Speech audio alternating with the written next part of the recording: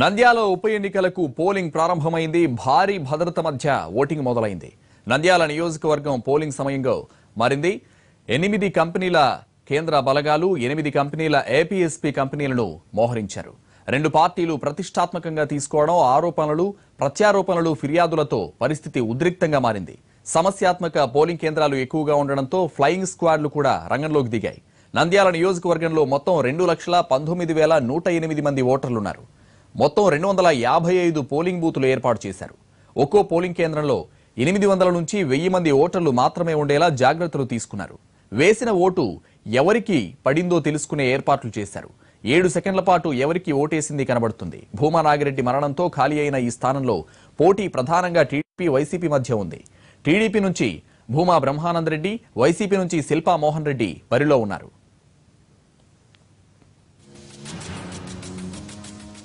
ఇక నంద్యాల నుంచి మరిన్ని వివరాలు మా ప్రతినిధి దినకర్ అందిస్తారు. దినకర్, నంద్యాలలో పరిస్థితి ఏంటి? మొదలైందా ఓటింగ్?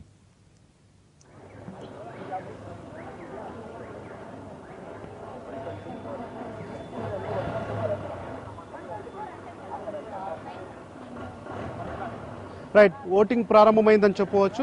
ఉదయం 7 గంటల నుంచి 6 గంటల వరకు కొనసాగుతుందని ఇప్పటికే అధికారులు చెప్పిన నేపథ్యంలో మొత్తం అంతా కూడా ఓటు వేయడానికి క్యూలో ఉన్నటువంటి ఓటర్లని మనం నంద్యాల ఓటర్ని చూడొచ్చు. దాదాపు 1.5 రోజుల నుంచి పార్టీల ప్రచారంలో బిజీగా ఉన్నటువంటి ఓటరు ఈసారి తన యొక్క నిర్ణయాత్మకమైనటువంటి ఓటును వాడుకోవడానికి ఇక్కడ నంద్యాల పోలింగ్ స్టేషన్స్ లో వచ్చి నిలబడిన విజువల్స్ మనం చూస్తున్నాం. అనేకంగా మహిళలకు ప్రత్యేకంగా, ఆ తర్వాత పురుషులకు ప్రత్యేకంగా ఏర్పాటు చేసినటువంటి క్యూ లైన్స్ లో వీళ్ళంతా ఉన్నారు. ప్రస్తుతం నేను 121వ బూత్ లో ఉన్నాను.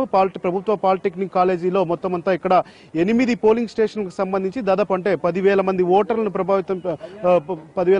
ప్రభావితం చేసేటువంటి ఈ కాలేజ్ లో 8 నుంచి 10 పోలింగ్ స్టేషన్లు ఏర్పాటు చేయడం జరిగింది. సో దాదాపు అందరూ కూడా ఇక్కడికి వచ్చి ఓటు వినియోగించుకోవాలని చూస్తున్నారు. మనం చూడొచ్చు, ఓటు హక్కు ఉన్న వాళ్ళంతా కూడా ఓటర్ ఐడి కార్డు తీసుకొని వచ్చారు. మరికొద్ది మంది ఆధార్ కార్డు లాంటివి కూడా తీసుకొని రావడం జరిగింది.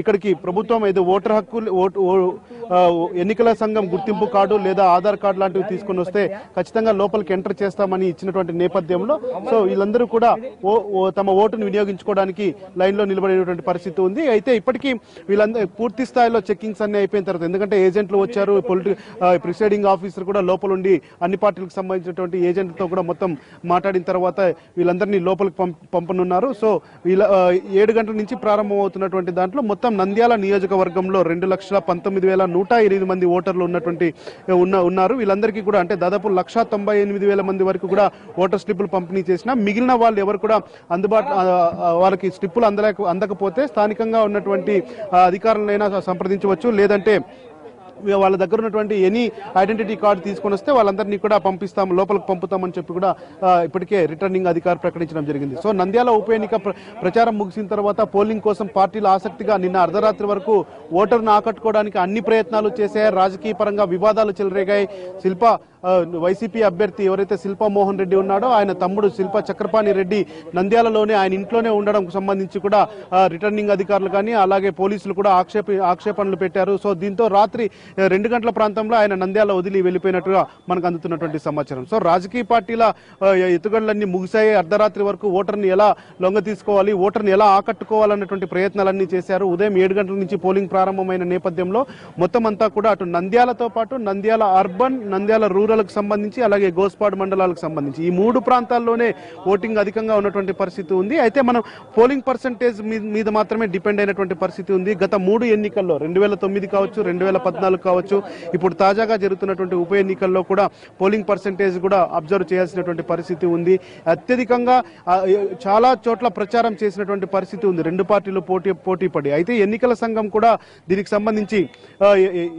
దీనికి సంబంధించి కూడా ఓటర్లను ఆకర్షించడానికి ఓటింగ్ జరగడం మీద దృష్టి పెట్టడంతో సో ఈ వివిప్యాట్ కేంద్రాలను కూడా ఏర్పాటు చేసి దానితో పాటు చుట్టుపక్కల ప్రాంతంలో చైతన్యవంతమైనటువంటి కార్యక్రమాలు నిర్వహించినటువంటి పరిస్థితి ఉంది. సో ఓటర్ని లోపలికి అనుమతించడానికి ఇంకా కొద్దిగా సమయం తీసుకునేటట్టుగా కనిపిస్తుంది. అయితే చివరిగా పోలీసుల భద్రత మధ్యనే ప్రతి ఒక్క ఓటర్ని ఒక్కొక్కరిని లోపలికి తీసుకెళ్లి మళ్ళీ బయటకు తీసుకొచ్చే అవకాశం ఉంది. ఎందుకంటే సెన్సిటివ్ ఏరియాస్ అధికంగా ఉన్నటువంటి నేపథ్యంలో వాళ్ళ మీద అక్కడ ప్రాంతంలో జాగ్రత్త తీసుకోవాలని కూడా ఇప్పుడు ఇప్పటికే పోలీస్ అధికారులు చెప్పారు. రూరల్లో ఇక్కడ కొత్తపల్లి కానీ ఆ తర్వాత గోస్పాడు మండలంలో దీపగుంట్ల, యాళ్ళూరు, ఎం కృష్ణాపురము, దాంతోపాటు చుట్టుపక్కల ఉన్నటువంటి ప్రాంతాల్లో అంతా కూడా సెన్సిటివ్ ఉంది. రాత్రి కూడా కొన్ని గొడవలు జరిగాయి. అయితే ఆ గొడవలు బయటకు రానికుండా ప్రస్తుతం అంటే చిన్న చిన్న గొడవలు కనుక వాటిని పూర్తి స్థాయిలో హెచ్చుమీరకుండా పోలీసులు కంట్రోల్ చేశారు. చాలా గ్రామాల్లో పోలీసులు మార్చ్ ఫాస్ట్ చేస్తున్నటువంటి పరిస్థితి ఉంది.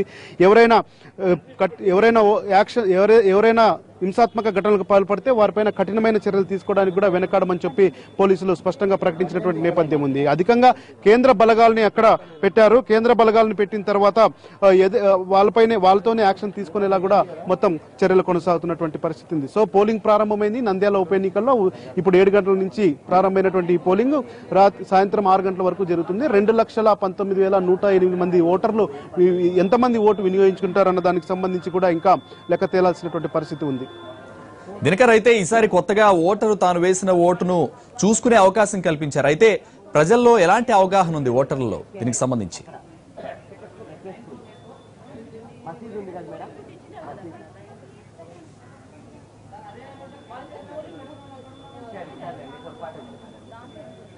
దినకర్ మాట్లాడుతున్నాను.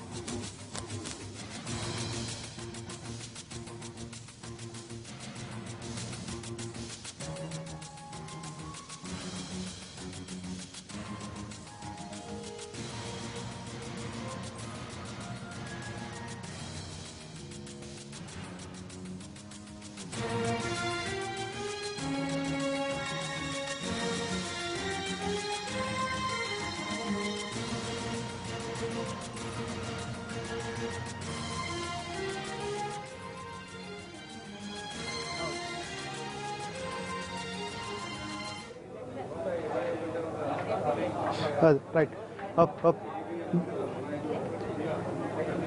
ఇక్కడ ఉప ఎన్నిక ఏదైతే ఉందో ఆ ఉప ఎన్నికల్లో వివిప్యాట్ యంత్రాలను కూడా వాడుతున్నామని చెప్పి దాదాపు గత 15 రోజులుగా వీటిపైన ప్రచారం చేస్తున్నారు రిటర్నింగ్ అధికారులు, అలాగే జిల్లాకు సంబంధించినటువంటి ఎన్నికల అధికారులు కూడా. మనం చూడొచ్చు అనేక మంది ఓటర్లు దాదాపు చుట్టుపక్కల ప్రాంతాల్లో ఉన్నటువంటి ఏదైతే ఇక్కడ డివిజన్కి సంబంధించి కానీ ఈ పోలింగ్ స్టేషన్ పరిధిలో ఉన్నటువంటి ఓటర్లంతా కూడా తెల్లవారుజామునే తండోపతండాలుగా వచ్చి ఇక్కడ ఓటు హక్కును వినియోగించుకోవాలని చెప్పి క్యూలో నిలబడుతున్నటువంటి పరిస్థితిని మనం చూసుకోవచ్చు. అయితే వివిప్యాట్ యంత్రాలు ఏదైతే ఉన్నాయంటే ఓటర్ వెరిఫైడ్ ఆటోమేటిక్ సిస్టమ్ ద్వారా అంటే ఓటు వేసిన తర్వాత 7 సెకండ్ల పాటు తాను ఏ పార్టీ అభ్యర్థికి ఓటు వేశానన్న దానికి సంబంధించి తెలుసుకునే విధంగా కూడా ఉంది. దీన్ని బహిర్గతం చేయము అని చెప్పి కూడా ఇప్పటికే రిటర్నింగ్ అధికారులు అలాగే ఎన్నికల సంఘం సంబంధించినటువంటి అధికారులు కూడా పేర్కొనడం జరిగింది. ఎందుకంటే ఓటు ఎవరికి వేశారో అది బయట తెలిసిపోతే మళ్ళీ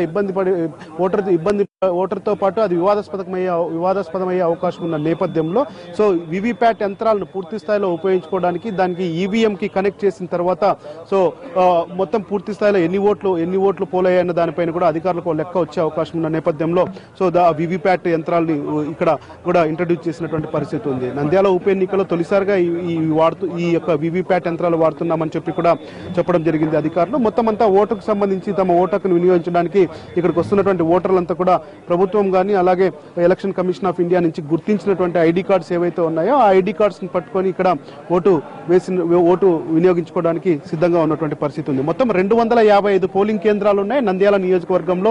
ఈ 255 నియోజక కేంద్రాల్లో ఒక ఈవీఎంతో పాటు ఒక వివిప్యాట్ మిషన్ కూడా ఇవ్వడం జరిగింది. సో ప్రతి సెంటర్లోనూ ఇది వాడుతున్నామని చెప్పారు. ఏదైనా ఇబ్బంది వస్తే ఒకవేళ టెక్నికల్ గా ప్రాబ్లం వస్తే మరొక 100 ఈవీఎంలని అలాగే మరో 100 వివిప్యాట్ యంత్రాలను కూడా కూడా ప్రత్యేకంగా అదనంగా పెట్టుకున్నామని చెప్పి కూడా అధికారులు చెప్తున్నారు. మరొక వైపు సెక్యూరిటీ గురించి వివరిస్తాను. సెక్యూరిటీ మాత్రం నంద్యాల వీధుల్లో అలాగే నంద్యాల రూరల్ వీధుల్లో పోలీసుల పహారా అడుగడుగునా కనిపిస్తుందని చెప్పుకోవచ్చు. ఎందుకంటే ఇక్కడ దేశవ్యాప్తంగా ఈ ఎన్నిక పైన కాన్సన్ట్రేషన్ ఉన్న నేపథ్యం, తెలుగు రాష్ట్రాల్లో ఉన్నటువంటి ప్రజలు కానీ అయితే తెలుగు వారు ఎక్కడున్నా కానీ నంద్యాలలో ఏం జరుగుతుంది అన్న దాని మీద ప్రతి ఒక్కరు దృష్టి పెట్టడంతో సో ఇక్కడ ఏమైనా హింసాత్మకమైనటువంటి ఘటనలు జరుగుతాయన్నటువంటి ముందస్తు జాగ్రత్తగాని పోలీసులు కూడా ఉన్నారు. అయితే ఆళ్లగడ్డ నియోజకవర్గానికి సంబంధించి అంటే 2009 ఎన్నికల్లో ఆళ్లగడ్డ నియోజకవర్గంలో ఉన్నటువంటి గోస్పాడ్ మండలాన్ని 2014 ఎన్నికల్లో ఇటువైపు మార్చారు. ఎందుకంటే ఈ నంద్యాల నియోజకవర్గంలో మార్చినటువంటి పరిస్థితి ఉంది.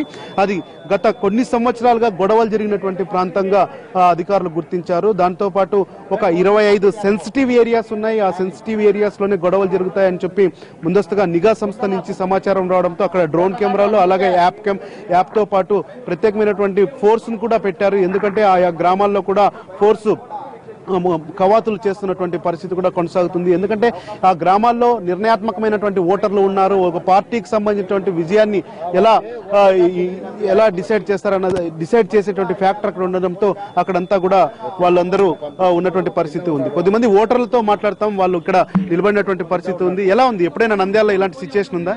లేదండి, ఇప్పుడు చాలా బాగుంది.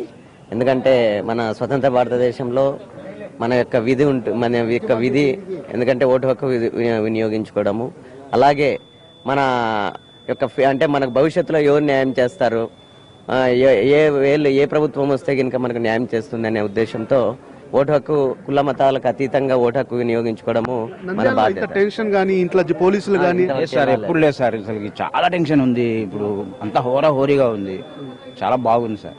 సార్ మీరు చెప్పండి, గతంలో కొన్ని ఏళ్ల తరబడిగా ఇక్కడికే ఉంటున్నారు, ఎలా ఉంది పరిస్థితి? గత నెల రోజులుగా పార్టీలు ప్రచారం అయిపోయాయి, ఇప్పుడు దీనికి సంబంధించి పరిస్థితులు చాలా ఘోరంగా ఉన్నాయి సార్. ఎప్పుడు ఇంతవరకు ఈ మంత్రులు కానీ ఇంతవరకు రాలే. ఎప్పుడు ఏమవుతుందో భయదూలంగా రోజు రోడ్డు మీద పోవాలంటేనే భయం అవుతుంది మాకు. ఈ ట్రాఫిక్, ఈ కార్లు, కొత్త వాళ్ళు అందరూ వచ్చినారు, ఏం అర్థం కావడం లే మాకు అసలు. చాలా సార్లు ఓటు ఉపయోగించుకుంటారు, ఇట్లా ఈ సిచ్యువేషన్ లో ఓటు ఉపయోగించుకోవాలని ఎప్పుడైనా మీకు అనిపించింది? లే, ఈ సిచ్యువేషన్ లో ఖచ్చితంగా ఓటు వినియోగించాలని ఉంది సార్ మాకు. ఎందుకంటే ఈ పొజిషన్ లో కంపల్సరిగా ఓటు వినియోగించాలనే మేము. ఈ మంత్రులు ఇంత వాళ్ళు వచ్చినాక ఓటు మాత్రం వేస్ట్ చేయకూడదు అనిపిస్తుంది. ఎంత పని ఉండని ఓటు మాత్రం ఖచ్చితంగా వినియోగించుకుంటాం. నంద్యాల ఓటర్ మనసులోని మాట మనం తెలుసుకున్నాం. ఖచ్చితంగా ఓటు వినియోగించుకోవాలన్న తపన మాలో ఉంది. ఎందుకంటే దాదాపు నెల రోజులుగా ఇక్కడ మనం కూడా అబ్జర్వ్ చేస్తున్నాం. ఎన్టీవీ అటు చంద్రశేఖర్ కానీ ఇటు మనం కానీ, ఆ తర్వాత హైదరాబాద్ నుంచి వచ్చినటువంటి ప్రత్యేక టీములు కానీ ఇక్కడ అబ్జర్వ్ చేయడం జరిగింది. ప్రతి ఒక్క ఓటర్ కూడా చాలా చైతన్యంగా ఉన్నటువంటి పరిస్థితి. ఎందుకంటే నవ్ ఆర్ నెవర్ అన్నటువంటి సిచ్యువేషన్ ఇక్కడ నంద్యాల నియోజకవర్గంలో కనిపిస్తుంది అని చెప్పుకోవచ్చు. ఎందుకంటే ప్రతి ఓటర్ కూడా తమ ఓటును ఉపయోగించుకోవాలని చెప్పి ఇక్కడ ఉదయం 7 గంటల నుంచే లైన్ లో ఉన్నటువంటి పరిస్థితి ఉంది. మీరు చాలా సార్లు ఇక్కడ నంద్యాల నియోజకవర్గంలో ఓటు వినియోగించుకుంటారు, కానీ ఈ ఓటు ఎంత స్పెషల్ అనుకుంటున్నారు? రైట్, కొద్దిమంది ఇది కూడా ఉన్నటువంటి పరిస్థితి ఉంది. మహిళలు కూడా వస్తున్నారు. ఎందుకంటే ప్రతి ఇంటింటికి వెళ్ళి పార్టీకి సంబంధించినటువంటి నేతలు, అధ్యక్షులు కూడా వెళ్ళి ఓటు వేయమని చెప్పి అడిగినటువంటి పరిస్థితి ఉంది. సో ఇక్కడ ఓటర్ చైతన్యంగా ఉన్నాడని చెప్పడానికి మనం కొద్దిమంది మాట్లాడినటువంటి మాటలు కూడా చూసుకోవచ్చు. ఎందుకంటే నెలన్నర రోజులుగా ఇక్కడ ఉన్నటువంటి పరిస్థితి దాదాపు 12 మంది మంత్రులు, 50 మంది ఎమ్మెల్యేలు, ఆ తర్వాత ప్రతిపక్ష పార్టీ నుంచి 50 మంది ఎమ్మెల్యేలు, ఇటువైపు సీఎం, ఆ తర్వాత నెక్స్ట్ ప్రతిపక్ష నేత కూడా ఇక్కడ ఉండడం, కాంగ్రెస్ పార్టీకి సంబంధించినటువంటి అధ్యక్షులు, ఆ పార్టీకి సంబంధించినటువంటి జాతీయ నాయకులు కూడా ఇక్కడ రావడం, ఆ తర్వాత ఇండిపెండెంట్ కి సంబంధించిన వాళ్ళు, అలాగే బైరెడ్డి రాజశేఖర రెడ్డి లాంటి ఇక్కడ స్థానికంగా ఉన్నటువంటి నేతలంతా కూడా. సో అన్ని పార్టీలు దాదాపు 15 మంది అభ్యర్థులు ఇక్కడ ఉన్నారు. ఆ 15 మంది అభ్యర్థుల్లో ప్రధానంగా 2 పార్టీల మధ్య పోటాపోటీగా నడుస్తుంది. ఓటర్ మాత్రం చాలా చైతన్యంగా ఉన్నటువంటి పరిస్థితి కనిపిస్తుంది. ఎట్టి పరిస్థితుల్లోనూ కూడా, ఎందుకంటే నంద్యాల రోడ్లకు సంబంధించి కానీ నంద్యాలలో జరుగుతున్నటువంటి ప్రతి ఒక్క దాన్ని కీన్ గా అబ్జర్వ్ చేస్తున్నటువంటి నంద్యాల ఓటరు ఎవరికి ఓటు వేయాలన్న దానికి సంబంధించి ఇప్పటికే డిసైడ్ అయినటువంటి పరిస్థితి ఉంది. అలాగే నెక్ టు నెక్ ఉందని చెప్పి సమాచారం వస్తున్నటువంటి నేపథ్యంలో సో ఎలా ఉండబోతుంది, ఓటర్ మనసులో ఏముంది, ఓటర్ తను ఏ పార్టీ వైపు మొగ్గుతున్నాడు అన్న దానికి సంబంధించి పోలింగ్ ప్రారంభమైనటువంటి సిచ్యువేషన్ ఉంది. ఒకవైపు పోలీసులు కూడా పూర్తి స్థాయిలో ఇక్కడ ఉండి జాగ్రత్తలు తీసుకుంటున్నటువంటి పరిస్థితి ఉంది. ఓటర్లని కొద్దిగా 7 గంటలు అయింది, కానీ కొద్దిగా కొన్ని టెక్నికల్ ప్రాబ్లమ్స్ రావడంతో మరికొంతమందిని ఇక్కడ ఆపినటువంటి పరిస్థితి మనకు కనిపిస్తుంది. చాలా చోట్ల కూడా పోలింగ్ ప్రారంభమైనటువంటి పరిస్థితి ఉంది. 118 కావచ్చు, 121 పోలింగ్ స్టేషన్ కావచ్చు. ఇక్కడ కొద్దిగా ఈవీఎంలు కానీ ఆ తర్వాత పోలింగ్ సంబంధించినటువంటి సిబ్బంది ఎవరైతే ఉన్నారో వారు ఇంకా దాన్ని రెడీ చేస్తున్నటువంటి పరిస్థితి లోపల మనకు అందుతున్నటువంటి సమాచారాన్ని బట్టి ఉంది. సో ఓవరాల్ గా చూస్తే నంద్యాల ఉప ఎన్నిక సంబంధించి ఈ నియోజకవర్గంలో ఓటర్లంతా కూడా ఎన్నడూ లేదు. ఇప్పటి వరకు అయితే గత ఎన్నికల్లో 69.4% మాత్రమే నంద్యాల నియోజకవర్గం సంబంధించినటువంటి పర్సంటేజ్ పోలింగ్ అయినటువంటి పరిస్థితి మనకు రికార్డ్స్ చెప్తున్నాయి. మరి ఈ రోజు ఎంత ఎంత పోలింగ్ పర్సంటేజ్ దాటుతుందన్న దానిపైన మాత్రం వేచి చూడాల్సిన పరిస్థితి ఉంది. చాలా మంది అన్ని సామాజిక వర్గాలకు సంబంధించినటువంటి ఓటర్లంతా కూడా ఇక్కడ వచ్చి ఓటు హక్కును వినియోగించుకోవడానికి ఇది ఉంది. సార్, మీరు చెప్పండి, దాదాపు చాలా ఏళ్ల తరబడిగా ఇక్కడ ఉన్నారు.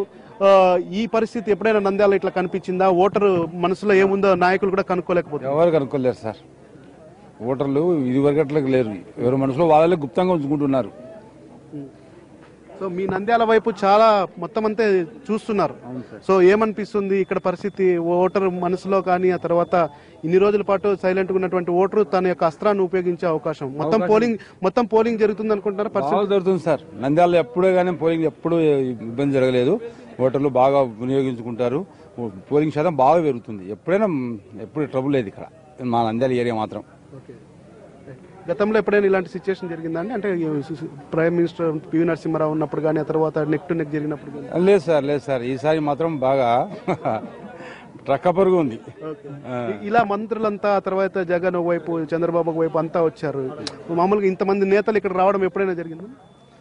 ఇదివరకు ఇంత జరగలేదు సార్. ఇంతవరకు ఇది జరగలేదు. అయినా ఓటర్లు మాత్రం బాగా చాలా తెలివితో బాగున్నారు. ఎవరికి ఏం లేదు, ఎవరికి ఏదన్నా వాళ్ళకి లొంగరు. వాళ్ళు ఎవరికి వేయాలనుకున్నారో వాళ్ళే వేసుకుంటారు. నంద్యాల ఓటర్ చెప్తున్నాడు, మేము ఎవరికి లొంగనటువంటి పరిస్థితి ఉంది.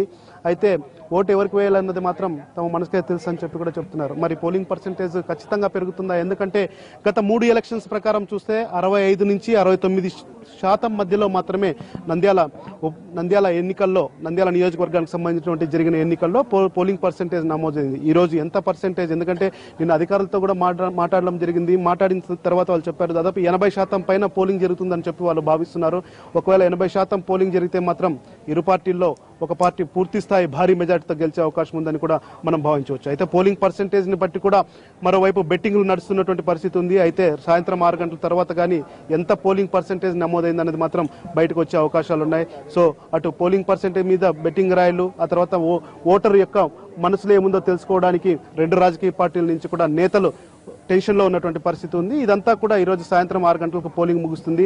5 గంటల నుంచి 6 గంటల లోపల ఎవరు క్యూలో వచ్చి నిలబడినా కానీ వాళ్ళందరికీ కూడా ఓటు వేసే అవకాశాన్ని కల్పిస్తామని చెప్పి రిటర్నింగ్ అధికారి చెప్పడం జరిగింది. సరే, మరి ఇది నంద్యాల ఓటర్ మనసులో ఉన్నటువంటి మాట. పోలింగ్ పర్సంటేజ్ ని పెంచడానికి ఉదయం నుంచి కూడా క్యూలో ఉన్నటువంటి పరిస్థితి చూడొచ్చు.